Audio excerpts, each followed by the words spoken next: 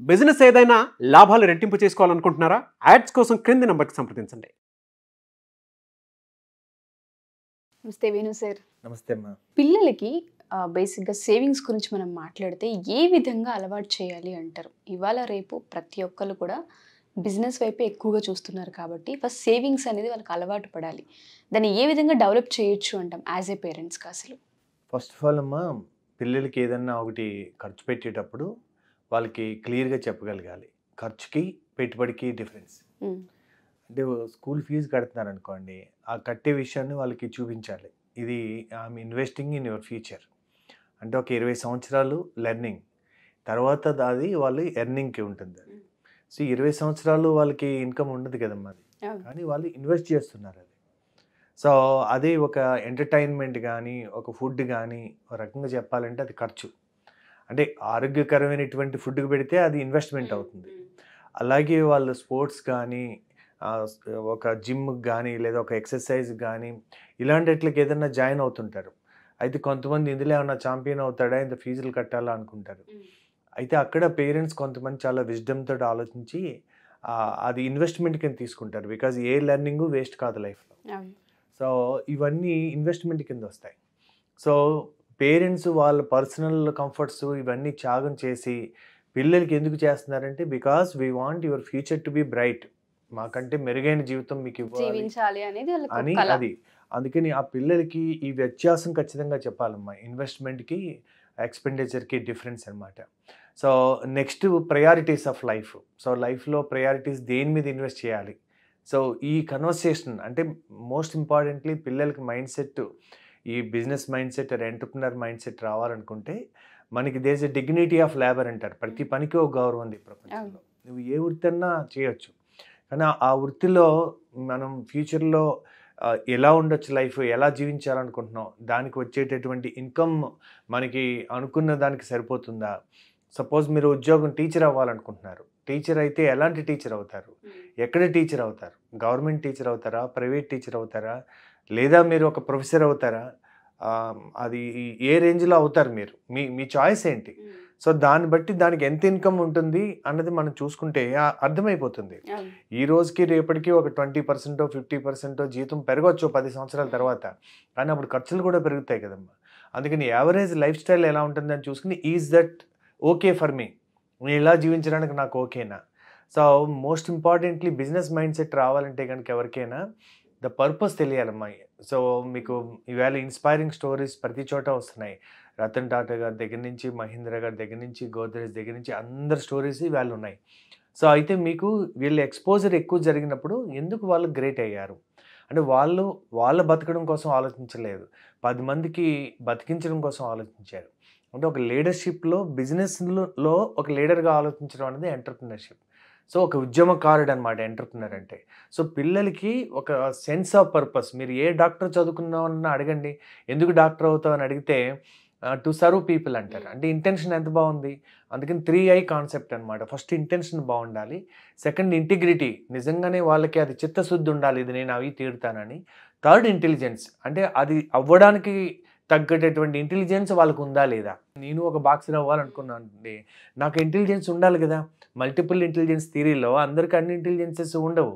So మనకున్న ఇంటెలిజెన్స్ని బట్టి మనం ఎందులో స్నాతనం కాగలం, ఒక గ్రేట్ పొజిషన్ చేరగలం అన్నది 3 బేరీజ్ వేసుకుంటే అప్పుడు మనం చూజ్ చేసుకునే ప్రొఫెషన్ ఎలా ఉంటుంది 10 years from now, 15 years from now, అది క్లారిటీ వస్తుంది అనమాట. అది ఫస్ట్ ఏంటంటే మనిషికి అది ఆ ఫ్యూచర్ ఏదైతే అవుతున్నాడో అది ఈ రోజు ఇన్స్పిరేషన్ ఇవ్వకపోతే, అందుకే ఏది చేసినా మనం వై టెస్ట్ చేసుకోవాలని చెప్తాం.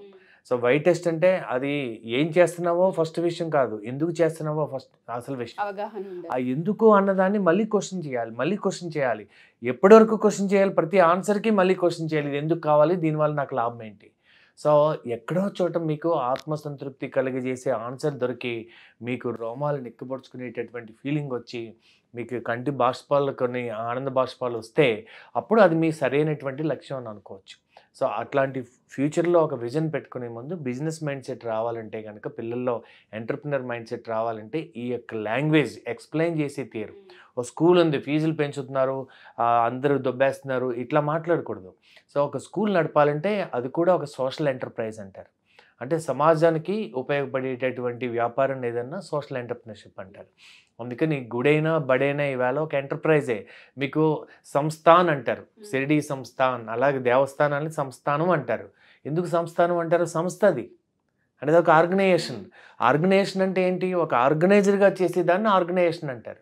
మన బాడీలో అన్ని పార్ట్లు ఆర్గనైజ్డ్గా పనిచేస్తున్నాయి. ఇది కూడా ఒక ఆర్గనైజేషనే. అలాగే ఒక పెళ్లి చేసుకుంటారు, పెళ్లి చేసుకుని పిల్లలు వచ్చారు. సో ఇది కూడా ఒక ఆర్గనైజేషనే. ఫ్యామిలీ ఆర్గనైజేషన్ అంటే ఇంచుమించు ఫ్యామిలీ ఎంటర్ప్రైజ్ అది. అంటే ఎంటర్ప్రినర్షిప్ అంటేనే రిస్క్ తీసుకోవడం. అంటే మరి ఒక పెళ్ళి అనేదే పెద్ద రిస్క్ కదమ్మా. 80 సంవత్సరాల జర్నీ, ఎలా ఉంటామో తెలీదు. సో ముందైతే రిస్క్ తీసుకున్నారుగా. తర్వాత ప్రొడక్షను, అంటే ఒక్కొక్క 2 పిల్లలు వచ్చారనుకోండి, ఒక్కొక్కరి 20 సంవత్సరాల ప్రాజెక్టు. సో 2 ప్రాజెక్టులు తీసుకున్నారు. దీనికి ఎంత ఖర్చు ఉంటుంది ఒక్కో ప్రాజెక్ట్కి? రిటర్న్స్ రావు కదా 20 సంవత్సరాలు. సో ఆడపిల్లకైతే అప్పట్లో అయితే డబ్బులు ఇవ్వాలి, ఇప్పుడైతే కట్నాలు లేవనుకోండి చాలా వరకు. సో అది అబ్బాయి అయినా ఎవరి మీద ఇది ఆశించేది కాదు కదా. It's only investing. ఇంత ప్లానింగ్ చేస్తే ఎవరైనా అసలు పిల్లలు కూడా కనలేరు కదా. సో కాబట్టి ఇదంతా ఒక ఎంటర్ప్రైజ్. అంటే ఒక ఫ్యామిలీని, కుటుంబాన్ని క్రియేట్ చేసి, అంటే ఒక ప్రేమించో లేకపోతే అరేంజ్ మ్యారేజో పెళ్లి చేసుకుని పిల్లల్ని కానీ వాళ్ళని బాగా చదివించి ఒక బాధ్యత కాంపిటెంట్ సమర్థవంతమైన పౌరులుగా తయారు చేసి ఇది దేశానికో ప్రపంచానికో ఒక మంచి పౌరుల్ని, సమర్థవంతమైన పౌరుల్ని అందజేసి, ఇది ఎంత అద్భుతమైన ప్రాజెక్ట్ అమ్మా అది. ఇది కూడా ఒక ప్రాజెక్టే. సో దీనికి ఫైనాన్షియల్ ప్లానింగ్ ఉందనుకోండి, కొంతవరకు స్మూత్గా వెళ్తుంది. కానీ entrepreneurship it self is N unknown journey. అదొక అడ్వెంచరస్ జర్నీ అనమాట. అందుకని దేంట్లో థ్రిల్ ఉంటుంది? అందరికీ వాళ్ళ థ్రిల్ కావాలి కదా. మనం లైవ్ మ్యాచ్ ఎప్పుడు చూస్తూ ఉంటాం? లైవ్ మ్యాచ్లో అవతల వాళ్ళు నెగ్గుతామో ఓడిపోతామో తెలియని గేమ్లో థ్రిల్ ఎక్కువ ఉంటుంది. ఈజీగా నెగ్గేస్తున్నాం దాన్ని, అసలు దాంట్లో మజా రాదు. సో అలాగే లైఫ్లో మీరు ఎలాంటి గేమ్ ఎంచుకోదలుచుకున్నారు? అందుకని 4 గేమ్స్ ఉన్నాయమ్మా. ESBI అంటారు. ఎంప్లాయీ, ఉద్యోగం చేయదలుచుకున్నారా? సెల్ఫ్ ఎంప్లాయిడ్, మీరు ప్రొఫెషనల్ అవ్వదలుచుకున్నారా? ఫ్రీలాన్సర్ కానీ ప్రొఫెషనల్ అవ్వదలుచుకున్నారా? బిజినెస్ ఓనర్, మీరు ఒక వ్యాపారం పెట్టి 10 మంది టీంతోటి 10 మందికి ఉద్యోగాలు ఇచ్చి వాళ్ళ చేత పని చేయించి ఒక సంస్థని మీరు నిర్మించాలనుకుంటున్నారా? 4వది ఇన్వెస్టర్, నేను ఏ వ్యాపారం చేయను, నేను పెట్టుబడి పెడతా, నేను పెట్టుబడి పెట్టి వేరే వాళ్ళు కష్టపడతారు, నా వచ్చే లాభం నేను ఎంజాయ్ చేస్తాను, నేను ఫ్రీగా ట్రావెలర్లా తిరుగుతా. ఈ 4 చాయిసెస్ ఉంటాయి. కాబట్టి మీరు ఎందులో ఉన్నా కానీ మైండ్ సెట్ ఎలా ఉండాలి అన్నది మనం మాట్లాడుకుందాం అమ్మా. అందుకని ఎంప్లాయీ మైండ్ సెట్తో ఉంటే ఈవేళ నాకు ఉద్యోగం కావాలి అని అప్లై చేస్తూ ఉంటారు. ఉద్యోగం కావాలి అని మీరు అప్లై చేస్తుంటే ఈవేళ ఉద్యోగాలు వచ్చే పరిస్థితి తగ్గిపోయింది. అందుకని మీరు ఉద్యోగం కావాలనుకుంటే కానీ మీ దగ్గర ఏముంది ప్రపంచానికి ఇవ్వడానికి? దేంట్లో మీరు నిష్ణాతులు అయ్యారు? ప్రపంచానికి ఎలాంటి వ్యక్తులు అవసరమో, ఎక్కడ మార్కెట్ గ్యాప్ ఉందో అలాంటి వ్యక్తిగా నువ్వు తయారై అలాంటి వ్యక్తులకి నువ్వు ఉన్నావని తెలియజేస్తే 10 మంది నిన్ను కోరుకున్నారనుకోండి, యూఆర్ ఇన్ డిమాండ్. సో అందుకని ఇలా తయారవ్వాలి. అంటే ఒక బిజినెస్ మ్యాన్ మైండ్ సెట్ ఉంటే కదా మార్కెట్ గ్యాప్ ఉందో ఎక్కడుంది, ఏ కోర్సుల్లో జాయిన్ అయితే నాకు డిమాండ్ ఎక్కువ ఉంటుంది, ఎక్కడ నాకు స్టార్టింగే శాలరీ, మా నాన్న రిటైర్ అయ్యే శాలరీ నాకు స్టార్టింగ్ శాలరీ వస్తుంది. ఇలా ఆలోచించాలంటే కెరియర్ మీద రీసెర్చ్ చేయాలంటే ఒక బిజినెస్లో మార్కెట్ సర్వే లాగా ఇది కూడా చేయాల్సి ఉంటుంది. అందుకని ఉద్యోగంలో కూడా లాభం రావాలంటే మా తెలిసిన చుట్టాల వాళ్ళ అమ్మాయి పీజీ ఇంజనీరింగ్ చేసిన తర్వాత పీజీ మాస్టర్స్ చేసింది యూఎస్లో. ఫస్ట్ మంత్ శాలరీ నేను ఆశ్చర్యపోయాను, 11 lakhs per month అంట. అంటే ఆయనకు వాళ్ళ ఇంట్లోనే ఒక ఆయన కంపెనీలో వైస్ ప్రెసిడెంట్ గైడ్ చేశారు ఎలాంటి పాప చాలా intelligent, no doubt in to that. So ఆ పాప హైలీ ఇంటెలిజెంట్. కానీ సరైన కోర్స్ని ఒక ఆయన ఆల్రెడీ సాఫ్ట్వేర్లో వైస్ ప్రెసిడెంట్ లెవెల్లో ఉన్న ఆయన గైడ్ చేశాడు. అంటే రైట్ గైడెన్స్ వల్ల కరెక్ట్గా ఆ కోర్స్ పట్టుకుంది. అలాంటి కోర్సులో లేరనుకోండి, so the package is like that. అందుకని అది కూడా వాళ్ళ టాలెంట్ ఉండాలి. ఇందాక చెప్పాను కదండి, ఇంటెలిజెన్స్ కూడా ఉండాలండి. సో అందుకని సరైనటువంటి స్లాట్లో పడితే ఈవేళ అది కూడా బిజినెసే. అంటే మీరు ఉద్యోగం చేసినా బిజినెస్ మైండ్ సెట్ ఉండాలా వద్దా? ఉండాలి, ఖచ్చితంగా ఉండాలి. ఎందుకంటే సేవింగ్స్ ఇంపార్టెంట్ పిల్లలకి. ఇవాళ రేపు సేవింగ్స్ లేకపోతే లైఫ్ లీడ్ చేయడం చాలా కష్టం ప్రస్తుత పరిస్థితుల్లో. మనం ఎంప్లాయీగా ఉన్నా, బిజినెస్ మ్యాన్గా ఉన్నా, ఇన్వెస్టర్గా ఉన్నా, ఏది చేయాలన్నా డబ్బుతో పని. కాబట్టి డబ్బుకి మనం ఎప్పుడైతే వాల్యూ చేసి సేవ్ చేస్తూ ఉంటామో, ఆ ప్రాసెస్ని డెవలప్ చేస్తూ ఉంటామో, పిల్లలకి తెలియకుండానే బిజినెస్ మైండ్ సెట్ డెవలప్ అవుతూ ఉంటుంది. సో ఎవరికైనా సరే పర్సనల్గా, ఎందుకంటే చెప్పుకుంటూ పోతే బిజినెస్లో చాలా కేటగిరీస్ ఉంటూ ఉంటాయి. అన్నీ నేర్చుకోవాల్సిన అవసరం ఇవాళ పిల్లలకి చాలా ఎక్కువగా ఉంది. ఏమవుతావు అంటే ఒకప్పుడు టీచర్ డాక్టర్ అని చెప్పే పిల్లలు ఇవాళ బిజినెస్ మ్యాన్ అవుతానని మాట్లాడడం మనం ఎక్కువగా వింటున్నాం. బట్ దానికి తగ్గ నాలెడ్జ్ యాజ్ ఏ పేరెంట్స్గా కొంత అవగాహన చాలా తక్కువగా ఉందనే చెప్పుకోవచ్చు. ఏ స్కూల్స్లోనూ ఎక్కడ ఏ ట్యూషన్స్లోనూ ఈ నాలెడ్జ్ని అయితే నేర్పించారు. కాబట్టి పర్సనల్గా ఎవరికైనా గైడెన్స్ కావాలి అనుకుంటే పేరెంట్స్కి ఒకవేళ ఇంట్రెస్ట్ ఉండి మా పిల్లలకి ఇవి క్లాసెస్ చెప్పించాలనుకుంటున్నాను అంటే పర్సనల్గా వీటి గురించి నేర్పించాలనుకుంటున్నామని ఇంట్రెస్ట్ ఉన్న పిల్లలే మనల్ని అప్రోచ్ అయినా మనం అపాయింట్మెంట్ కౌన్సిలింగ్ తీసుకోవచ్చు అంటారా? అసలు మనం ఒక సెషన్ కండక్ట్ చేయొచ్చమ్మా. 1-to-1 కౌన్సిలింగ్ కంటే కూడా ఇది ఒక వర్క్షాప్ లాగా చేయొచ్చు. నేను ఒక బుక్ రాశాను. నేను రాసిన అన్ని పుస్తకాల్లో కన్నా స్టే రైట్ స్టే రిచ్ అని. ఈ బుక్ నేను బయట రిలీజ్ చేయలేదు. ఎందుకంటే నా కోసం నేను రాసుకున్న పుస్తకం అనమాట. ఎందుకంటే ఒకప్పుడు నేను బిజినెస్ చేసేవాడిని. నేను ఒక motivational speaker, author, coach, trainer ఇట్లా అయిపోయి మళ్ళీ నేను సెల్ఫ్ ఎంప్లాయిడ్కి వెళ్ళాను. అంటే మైండ్ సెట్ మళ్ళీ నాకు ఎంటర్‌ప్రెన్యూర్ మైండ్ సెట్ లేకపోతే ఇది ఎంత ప్రమాదమో నాకు చాలా లేట్‌గా తెలిసిందనమాట. అందుకని నా కోసం నేను మళ్ళీ ఆ ఎంటర్‌ప్రెన్యూర్ మైండ్ సెట్ తీసుకురావడం కోసం మళ్ళీ నా కోసం నేను గైడ్‌లైన్స్‌లా రాసుకున్నా. అందుకని ఖచ్చితంగా పిల్లలకి ఒక సీడ్స్ పడాలమ్మా. మీకు సరైన సీడ్స్ సరైన వయసులో పడితే పంట రోజు ఎప్పుడో ఉంటది. ఇవి ఎప్పుడో గుర్తొస్తాయి. ఖచ్చితంగా. సో మీకు గెస్ట్ లెక్చర్స్‌ని పట్టుకొస్తుంటారు స్కూల్స్‌లో, కాలేజెస్‌లో. అప్పుడు విన్నట్టుగా అనిపించరు పిల్లలు. కానీ ఇవన్నీ కూడా లైఫ్‌లో ప్రభావం చూపిస్తాయి. సో ఇలాంటి వర్క్షాప్స్ ఏంటంటే వాళ్ళకి చాలా విషయాలు పేరెంట్స్‌ని అడగలేరు. చాలా విషయాలు చాట్‌జీపీటీ చెప్పలేదు. ఆఫ్‌కోర్స్ ఇవాళ technology is great.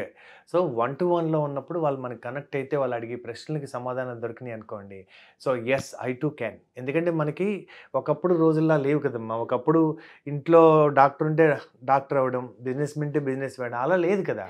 They can be the first generation. వాళ్ళు ఫస్ట్ టైం ఇలా అవ్వచ్చు. అది పేరెంట్స్ కూడా యాక్సెప్ట్ చేశారు. అందుకని ఖచ్చితంగా ఎవరైనా కనుక అసలు దేనికి ఎన్ని ఆప్షన్స్ ఉన్నాయన్నా తెలియాలి కదా. అవును. మీకు చాయిస్ అంటే ఏంటి లైఫ్లో? బఫే లంచ్ అనుకోండి, 50 వెరైటీస్ ఉంటే మీకు చాయిస్. మీకు ఒకటే పెట్టి తీసుకోండి అంటే చాయిస్ ఏముంటుంది? లేదు కదా. అందుకని exposure is always gives you exposes to more choices. More choices is success, less choice is failure adjust అవ్వడం. అందుకని చాయిస్ ఎక్కువ ఉండడమే జీవితంలో సక్సెస్. సో అందుకని ఖచ్చితంగా మనం ఒక వర్క్షాప్ లాగా చేయొచ్చమ్మా, online or offline. So 1-to-1 కాకుండా workshop, more children will get benefit. Thank you sir, thank you so much. So ఎవరైనా సరే మా ఈ ఎపిసోడ్ కనుక చూస్తే పిల్లల్లో బిజినెస్ నాలెడ్జ్ని, సేవింగ్స్ నాలెడ్జ్ని డెవలప్ చేయాలని యాజ్ ఏ పేరెంట్స్గా మీరు కోరుకున్నా, లేదా ఇంటర్మీడియట్ చదివే పిల్లలు ఎవరైతే ఉంటుంటారో వాళ్ళకు ఒక గోల్ ఉంటుంది. మేము ఇలా ఇన్వెస్ట్ చేయాలనుకుంటున్నాం, లేదంటే బిజినెస్ చేయాలనుకుంటున్నాం, ఈ రంగంలో రాణించాలనుకుంటున్నాం, మాకు గైడెన్స్ కావాలి, ఐడియాస్ కావాలి అనుకున్నా వేణు సార్ ఖచ్చితంగా హెల్ప్ చేస్తారు. వర్క్షాప్స్ అయితే ఉంటాయి. ముందుగా డేట్స్ అవి మేము ఖచ్చితంగా అనౌన్స్ చేస్తాం. ఎవరికైనా ఇంట్రెస్ట్ ఉండి ఎంక్వైరీస్ కావాలి అనుకుంటే కింద స్క్రోల్ అవుతున్న కాంటాక్ట్ నెంబర్ని కాంటాక్ట్ చేస్తే మీకు పూర్తి వివరాలు అందిస్తారు. Thank you.